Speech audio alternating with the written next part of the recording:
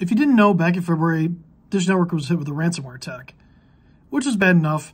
But if you look at the whole details, they were hit by the Black Bastard Group. It hasn't shown up on their dark website yet, but we found out why. Dish Network paid the ransom. But they paid the ransom because they had information on more than 296,000 people stolen when they only have 16,000 employees.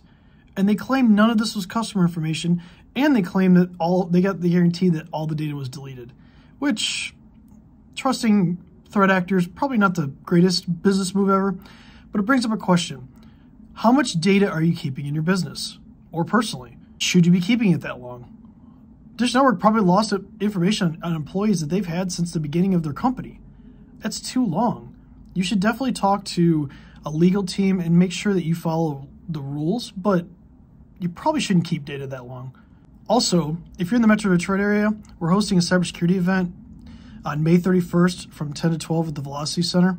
Love to have you come. Love to have you send an invite.